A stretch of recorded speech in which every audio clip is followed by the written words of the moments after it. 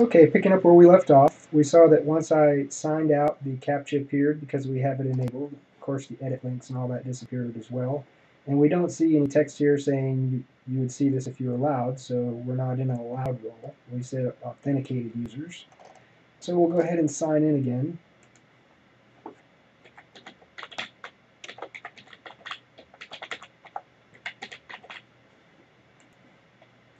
And now we can see the CAPTCHA's gone and our label that says we're allowed is back on the page, visible. We've seen those settings work. Now we added that custom CSS setting, but we didn't really do anything about it. What we want to do, if we wanted to allow custom styling of an instance of a guestbook to be different than some other guestbook in the site, all we need is to allow a custom CSS class to be added on this wrapper panel. And you can see that multiple CSS classes are allowed, separated by white space. So this guest book is one that we give you to kind of just general styling of the guest book. But what we're going to do from code is append an extra custom one on here from the module setting if it's specified. And as you recall, we specified foo as our setting, I think. So basically here we can go if that length is greater than 0,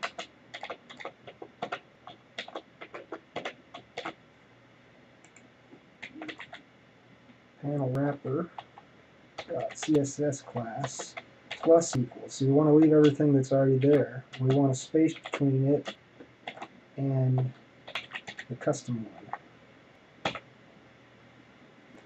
Okay, and so let's see. If we build that, then we go back and refresh the page.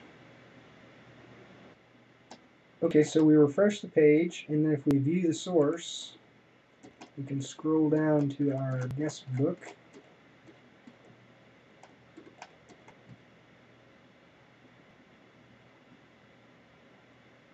And guest book starts right here, and you can see our foo CSS class was appended to the end of it.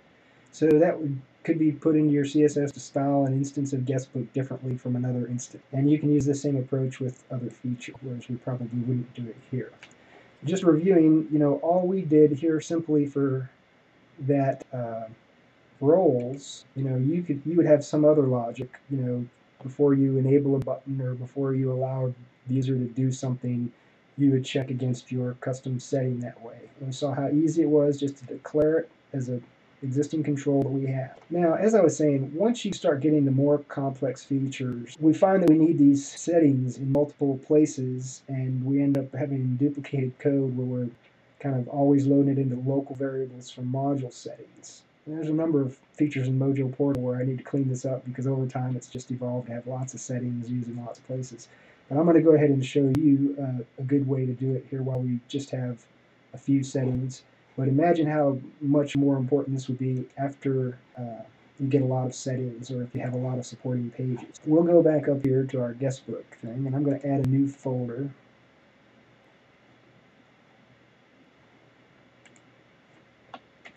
Components.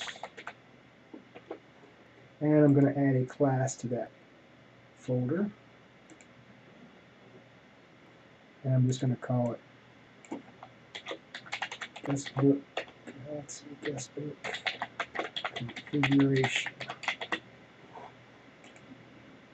Now, I'm going to be using this from the UI, and so it'll be convenient in this case if I just use this same namespace and don't have to include .components, which it did for me by default since it's in the components folder. But we don't really, you could if you wanted to, but then you'd have to include it. And so basically what we're going to do here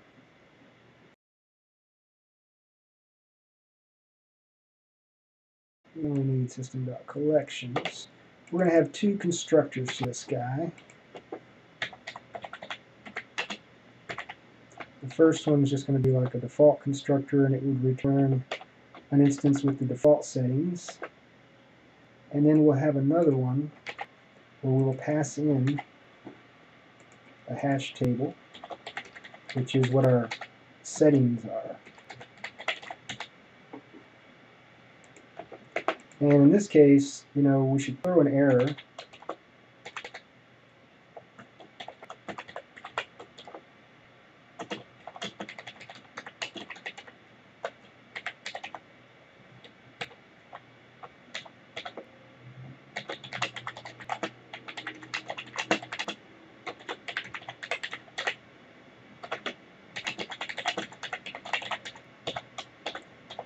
So that we don't make a mistake, or so the users don't make a mistake with this. Okay, now we're going to define a property for each of our custom configuration settings. So basically the ones we have are down here in our load. Well, actually declare them here. So we could go ahead and just grab these. Actually, these are our default values, right? So we can paste these in here. And these are private variables. So what we want to do is make corresponding public variables with just a getter. And we'll just differentiate them based on case. And the public returns the private one.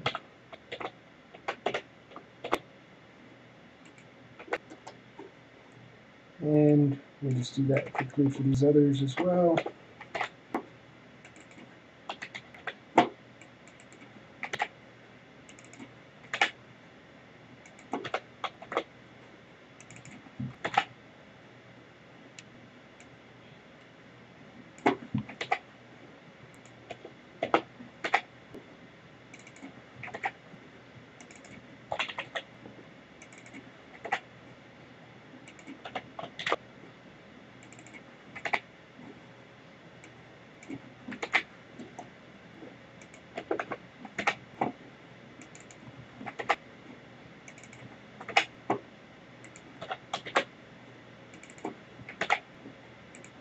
Okay, now we need the logic that we had down in our load settings to retrieve that stuff.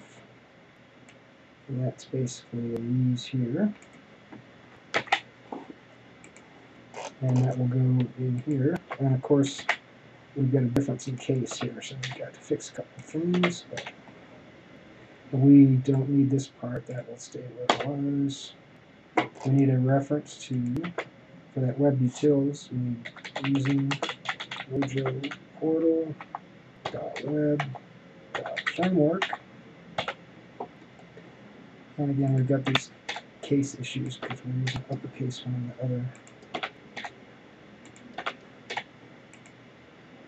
Okay, so that's all good. And now what that enables us to do is get rid of some of these things. So in other words, we don't even have to declare these variables here.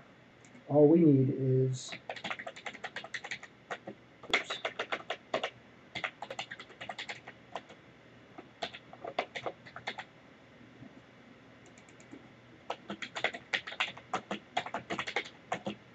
and see here, we'll just instantiate one to make sure we never have a null instance. We always would at least have the default values.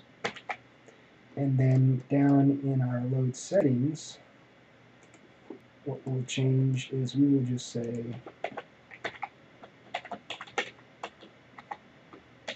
and we'll pass in settings. And then now we don't need, let's see, we don't need this, but we do need this logic to say if config.instance CSS class, and then again the same thing we go here.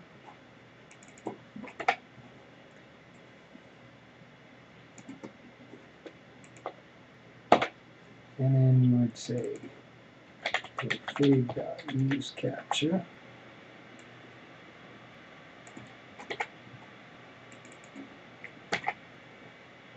And config.loudRoles. So, what did we do? Oh, we got the typo there. So that's encapsulated our settings in a neat way that makes it easy to reuse them in another place if we need to. And that's it for the time on this one. We'll see you in the next clip.